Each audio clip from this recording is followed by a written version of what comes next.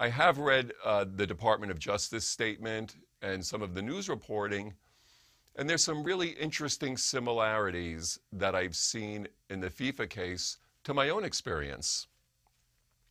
The first one is the real teeth of international law enforcement cooperation. I mean, this was a takedown, for lack of a better word, in multiple countries with cooperation of international law enforcement and prosecutorial authorities that really shows the increased level of how the enforcers are working together now. And as someone who was nearly subject to carbon copy prosecution in the United States and the United Kingdom, and I ultimately ended up cooperating with the City of London Police, there were real teeth in it back in 2007 through 2009. And I think now the FIFA arrests show just how that's been taken to a new level.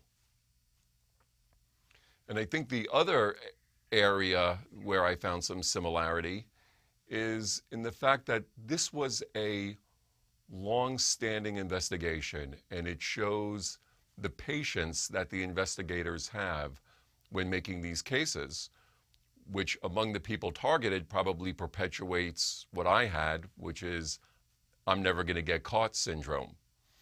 But when you look at this case, what I noticed, which was toward the end of some of the reporting, as there were cooperators. So there were people who pled guilty today, one of which I believe was cooperating, which I'm sure involved undercover recordings, and he had been doing that since 2011.